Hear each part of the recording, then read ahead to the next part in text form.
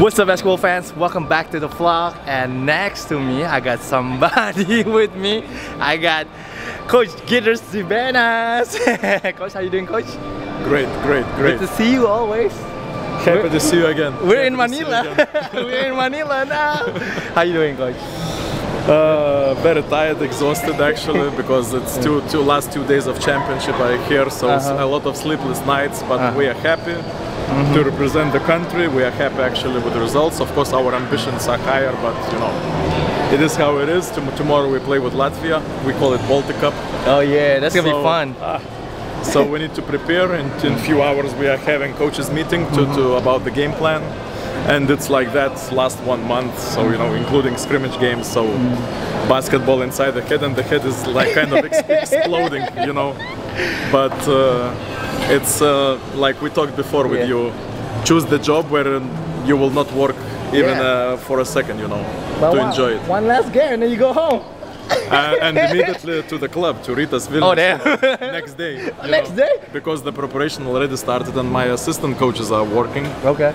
Without me, so nobody cares. You need rest or not, you need to keep going. Damn, no break? No break. That's crazy. That's us. Yeah, that's us. That's actually true. That's us. But Coach, can you just tell us a little bit about your role with the national team? Okay, I'm assistant coach. One of assistant coaches. We have 4 assistant coaches.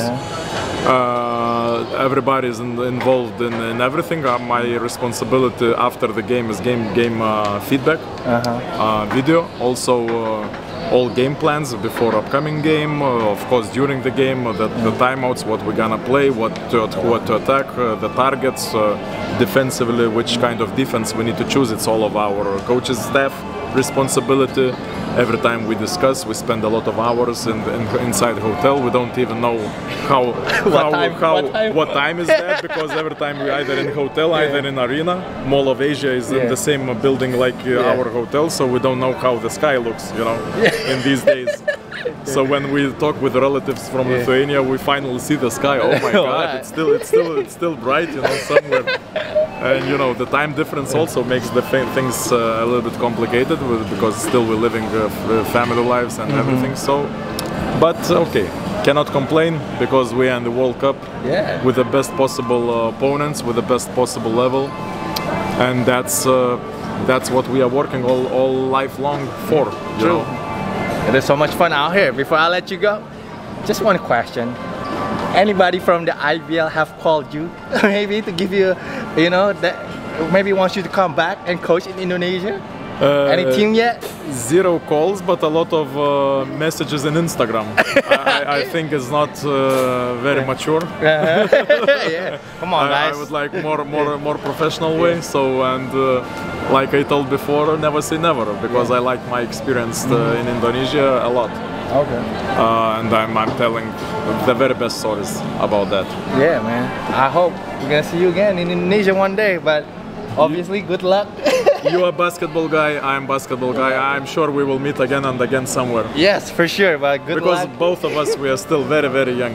Man, that's true. Very young. You very young. Just married man. Congratulations on that. Same to you. Yeah, Same thank to you. Yeah. But coach, good luck for against Latvia tomorrow. I hope I need that shirt.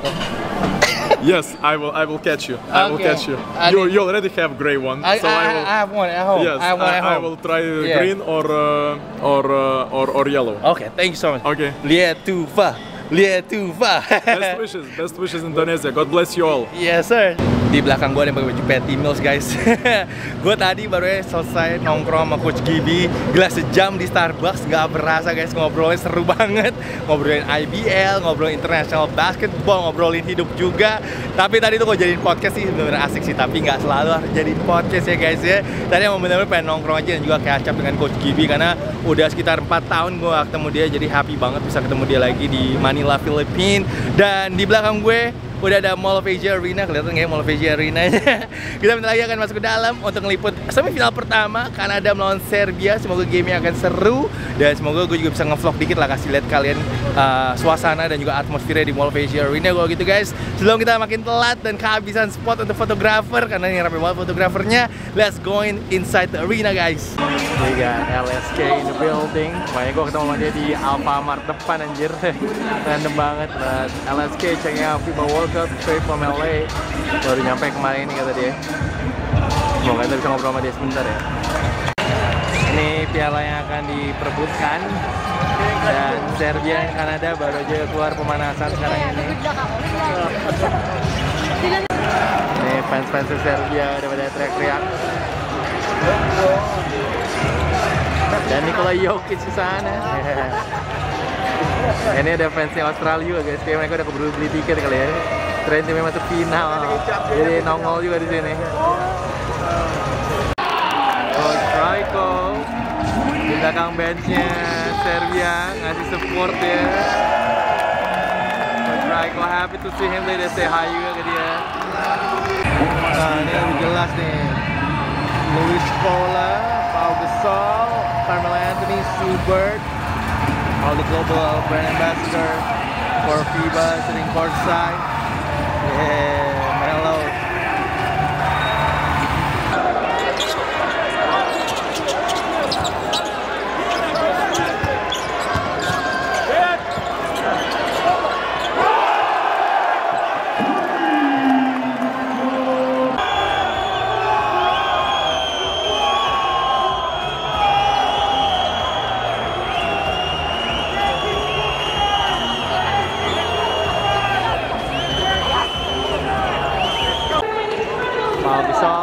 Melayani foto.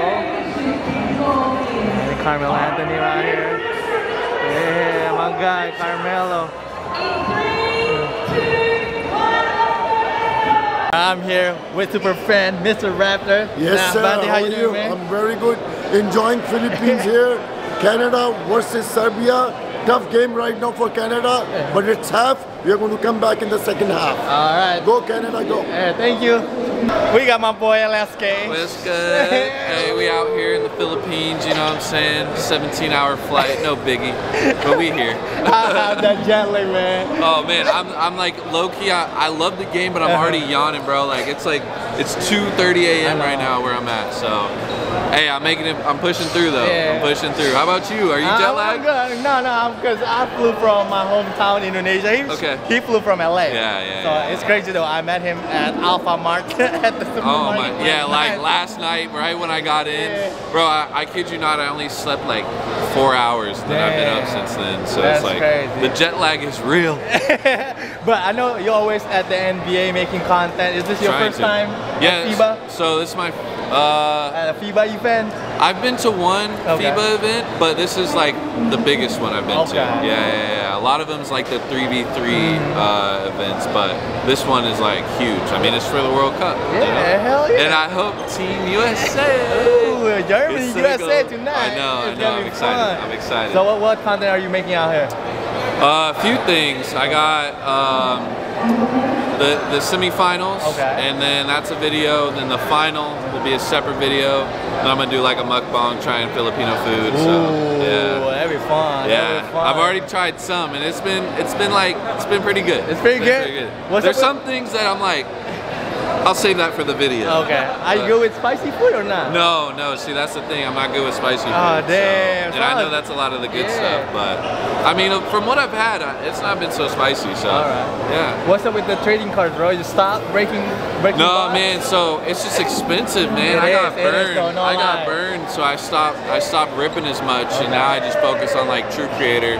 So like with the creator cards I started, and like it's been going well. So now let's enjoy your time, man. Thank you. Always good to see you, bro. Always good to see you, bro. I know, always bump to you. Oh yeah. NBA Finals and now Philippines. The next basketball event, I'm gonna see him again. Yes, sir. And we're gonna make more videos. Yes, sir. There we go. We got Neon Man, the famous guy. Although I can't even give him a Rocky high the legend is right here. Nah, man. This is this guy everywhere, bro. Like NBA finals, all NBA games. Just like you, bro. No, you were in the finals. Are you sitting courtside, bro? You're sitting near courtside as well. Without paying for it. They pay you. Yeah, a little bit though, not much though. But good to see you, my bro. Yeah, good to see you, brother. Man, enjoy FIBA World Cup, bro. Yeah, let's go. Hey. Coach Raiko, timnya menang nih, masuk final. Seneng banget ini masih Coach Raiko. Bogi.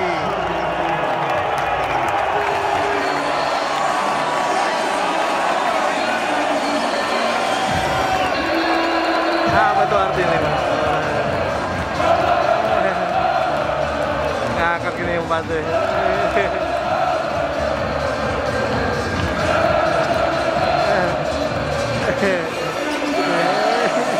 Joget-joget juga di lama.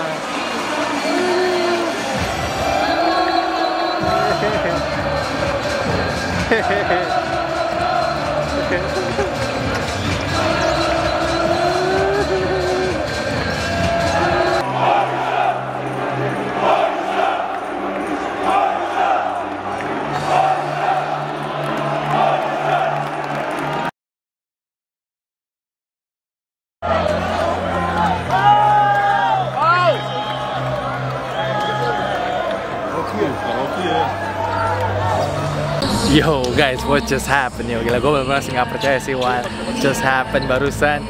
Gue tadi cuma pengen foto bareng sama Carmelo Anthony. Terus pas gue samperin, dia kayak masih inget mungkin kalian muka gue familiar gitu. Langsung ditarik, langsung dipeluk lo sama dia. Lo gokil banget, gue bener masih shock, masih thank you banget sih ke bokap gue yang udah fotoin momennya. Walaupun kita gak ada videonya, tapi fotonya masih kelihatan sih tadi sih.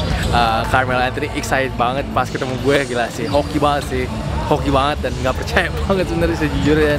Tapi itu adalah momen yang gue gak akan lupakan sih. Itu adalah the highlights sih, the highlights of my whole entire World Cup experience sih, jujur aja sih, gokil banget. Dan itu gue pengen share dengan kalian semua hari ini.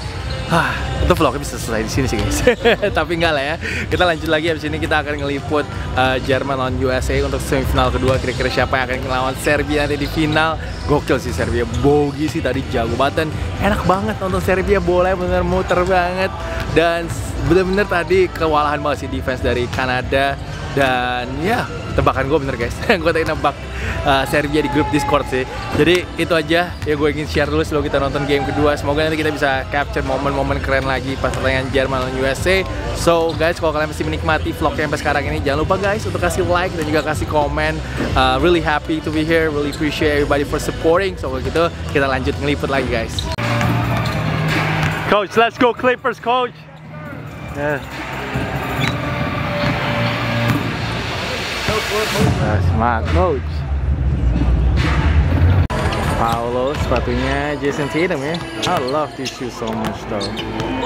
Gue mau kasih lihat sebelahnya sih, ini ada logo, tatonya ada logo NBA guys.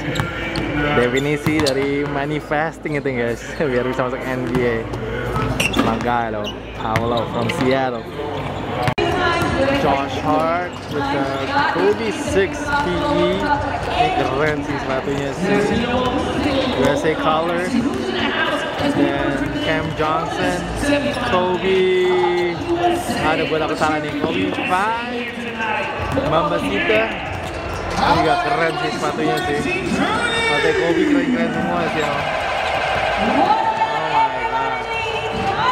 Di ujung sana ada Gabe Norwood, Japet Aguilar, Mark Barroca, beberapa legend tim nasional gilas Pilipinas enjoying the semifinal game between German and US.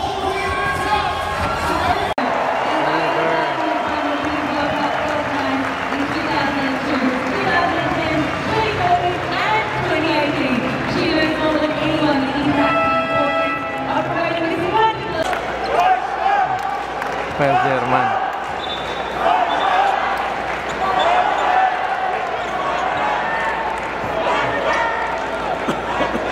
Game Norwood ngobrol-ngobrol sama Carmelo Anthony barusan.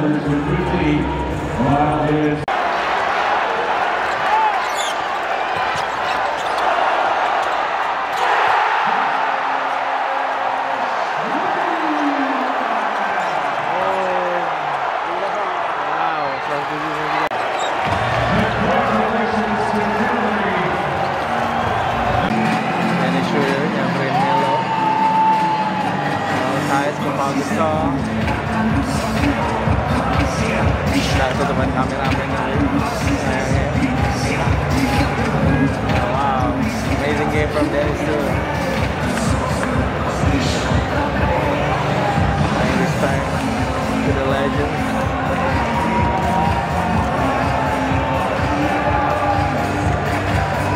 Nice gesture from Mo, from Dennis. Toronto, they're gonna be in Toronto next together. Yeah, Toronto right there. Yeah, Toronto right there.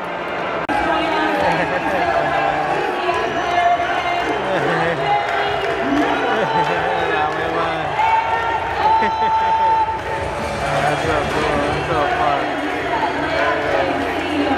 Deserve it though. Got my boy Gabe. Gabe, how you doing, man? Doing good, brother. How you been? I'm good, man. What a game. That was awesome. Classic, man. Classic. It was one of those things I think everybody would wish there was those 12-minute quarters instead of 10-minute quarters in FIBA like the NBA, but that was awesome. No, 42, man. I know, right? That's crazy, man. You came off of everything was straight up and in. It was crazy. Yeah, it was man. a lot of fun. A lot of fun to watch, and it should make for interesting, you know, on Sunday. Yeah. Canada, USA, Serbia, Germany. It's a toss-up. So far, what's your experience watching the World Cup in Manila? This is a blessing, man, to know the love of the game here in Manila, in the Philippines, and to see it every single night, to really experience it, be here firsthand. I hope everybody's enjoying it as much as I am. And guys, support this guy, man. Let it fly. Let it fly. Podcast. Check us out, man. Check us out. Man. Support them, watch them. Yes, sir. They got a good podcast, man. Thank you, brother. For sure. Gabe, thank you so much, man. Good to see you, man. See you. Yeah. Hi to all. Oh, Jamie. What's up, man? Indonesia. Yeah. Hi to all there. Shout out to all the basketball. Shout out to Bali. He just got me from Bali, man. Hold on, did I beat you on 3-point contest or you beat me? I beat you. Oh, damn. We gotta do a rematch. Yeah, we have to do a suicide. I have to do a suicide. Yeah. These are my boys, man. Thank you, man. All right, man. See you. See you guys.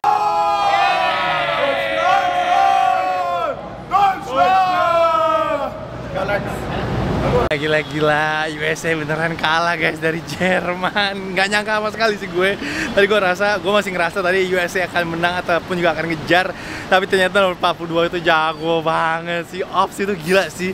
Nembak dari mana aja masuk. Abis itu juga dilewat-lewatin semua defender USA sih. Benar-benar dia layak banget hari ini untuk jadi MVP. Of course masih ada Dennis Schroeder, Daniel Theis juga hari ini mainnya bagus, Franz Wagner. Jadi Jerman emang hari ini harinya mereka sih untuk bisa ngalahin tim USA. Kita tahu waktu exhibition pun juga dulu hampir ya. Tapi sekarang ini gila sih, finalnya beneran Jerman lawan Serbia guys. Oh my god, pusing sih. Udah jauh-jauh ke sini, hai. Udah jauh-jauh ke sini. Aduh, lihatnya Jerman lawan Serbia. Tapi gue ngerasa ini mirip kayak, tau gak apa? Kayak Denver lawan Miami, yo. Tapi ini kayak tahunnya Serbia nih, kayak tim Serbia bisa banget sih untuk jadi juara nanti ini. Dan USA beneran ketemu Kanada guys. Tapi untuk bronze medal game USA lawan Kanada, waduh, tapi harusnya kayak agak masih tetap rame sih nanti sih untuk bronze medal game. Kayak gengsinya masih tinggi sih itu. Tapi hari ini gue juga seneng banget kontennya. Lumayan rame kayaknya, karena kita sempat ngobrol sama Coach Girenas, lalu juga sempat ngobrol sama LSK, Neon Man, Superfan, ketemu Carmelo, which is I'm very happy about. Lalu juga tadi ada Gabe Norwood, Japet Aguilar, dan juga Jamie Malonzo. So kita hari ini lumayan produktif sih. Banyak ketemu pemain juga hari ini, so I'm very happy. Jujur, untuk final gue belum tahu kita akan bikin konten atau enggak, karena takutnya kurang hype. Dan juga takutnya nanti akan repetitif kontennya. Tapi we will see nanti. Mungkin nanti gue final bisa lebih enjoy nontonnya sambil motret aja. But I'll let you guys know. But once again guys, gue lagi jalan balik ke hotel gue sekarang ini. Gonna edit langsung. And once again, thank you so much guys for watching today. Jangan lupa guys seperti biasa untuk like, comment, and subscribe. And hope you enjoy the content today. And I will see you guys again very soon. Peace out everybody.